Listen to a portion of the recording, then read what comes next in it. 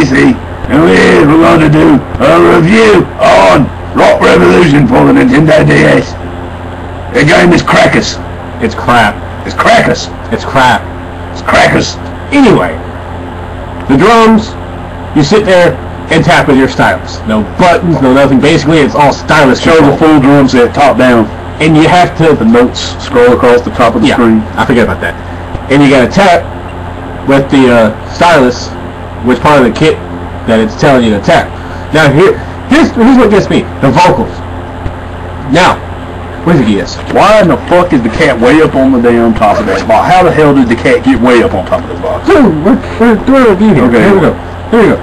Space Cat. Let's say the lyrics show up at the very top of the bottom of the screen. In order for you to sing, you got to yell into the mic. Now, it looks really stupid when you're this close to the mic, but you got to look down at the screen. You probably don't have to do it like that. It's just, you know, I don't know. And it works best with the earbud. Yeah, you gotta have earphones. The guitars, yeah, show up and down, tap it when the stars comes up, and when it tells you to do this number with it, yeah, you gotta do that with the stylus. Basically, it's Krizap. Shiznit. Anyway, take care.